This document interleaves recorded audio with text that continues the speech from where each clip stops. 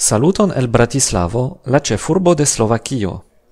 Mi delonge ne estis en ĉi tiu urbo, sed finfine mi vizitas amikojn tie kaj uzos la okazon por turismumi.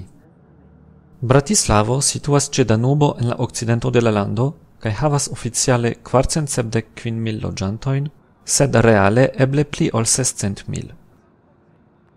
La unua vizitinda loko estas la Bratislava kastelo. Ĝi staras sur monteto super Danubo kaj estas simbolo de Slovakio. Ĝi eĉ estas sur slovakaj moneroj. La kastelo estis unue konstruita ekde la 9. jarcento. En la komenco de la 19. jarcento ĝi estis bombita de la Napoleona armeo kaj ĝi brulis kelkajn jarojn poste. Ĝi restis en ruina stato dum longa tempo, ĝis oni decidis rekonstrui ĝin en la 1950-kaj jaroj. Antaŭ la kastelo nun staras statuo de Svetopluk la unua, kiu regis Grandan Moravion en la 9. jarcento.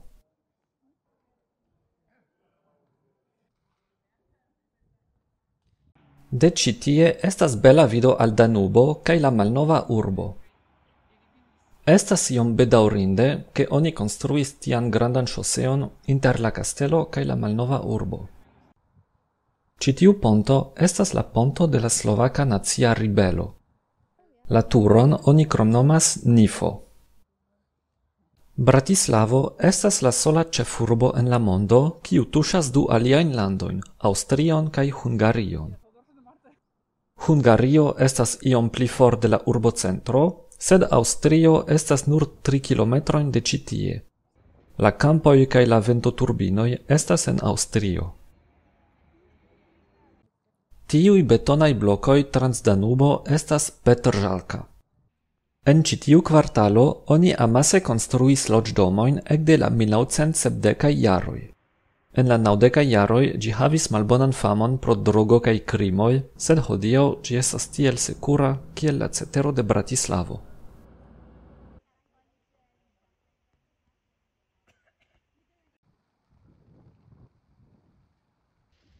Tuj apud la kastelo troviĝas la parlamento de Slovakio. Ni nun iru vidi la urbocentron.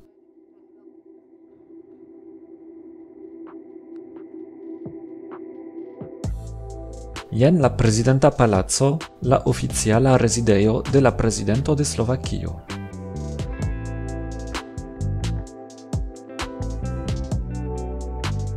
Proksime estas la placo de Libereco. La fontano ne funkciis dum pli ol 10 jaroj, sed oni finfine renovigis ĝin kaj reŝaltis ĝin antaŭ kelkaj semajnoj. Ĉi tie estas la strato Obchodna, unu el la ĉefaj vendejaj stratoj. La nomo signifas vendeja.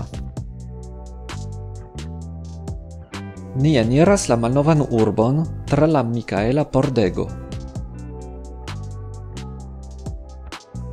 Tio estas la plej turisma parto de Bratislavo, kun multaj belaj stratetoj kaj malnovaj konstruaĵoj.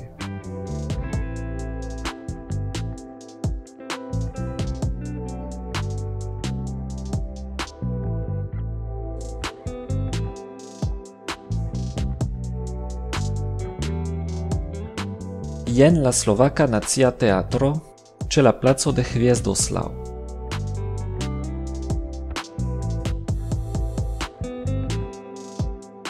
Kaj fine jen la katedralo de Sankta Marteno, kiu estis bone videbla de la kastelo.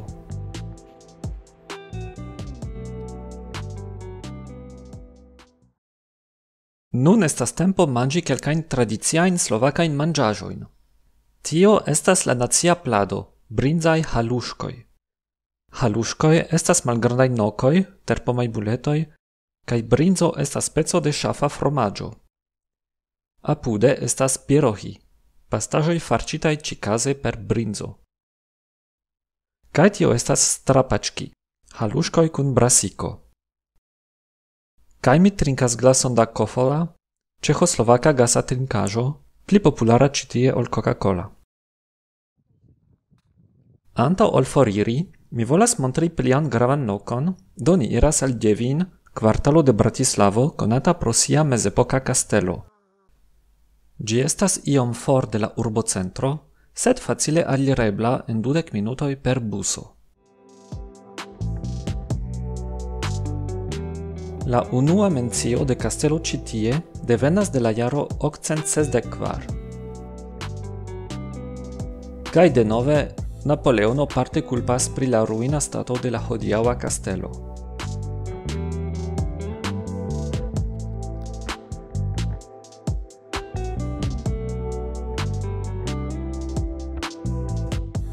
La tuta loko estas tre bela, kaj ĝi enhavas ankaŭ arkeologian muzeon.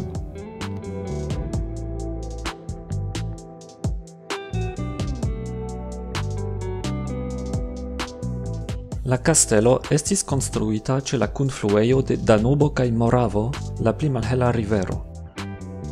Ambaŭ riveroj formas la landlimon kun Aŭstrio.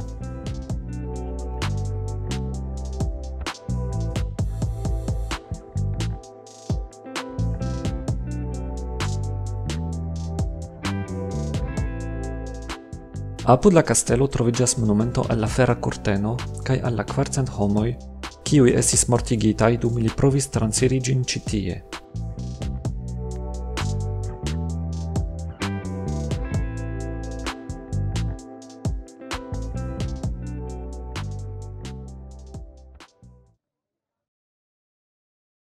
Finiĝas nia ekskurso.